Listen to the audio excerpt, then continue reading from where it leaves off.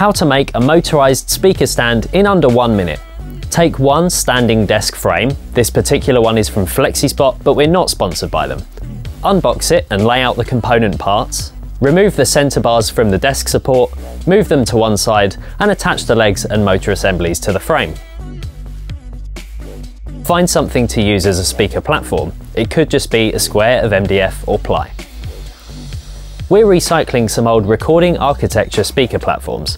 Find a way to secure the platform. We're using rack strip, but standard metal brackets will do.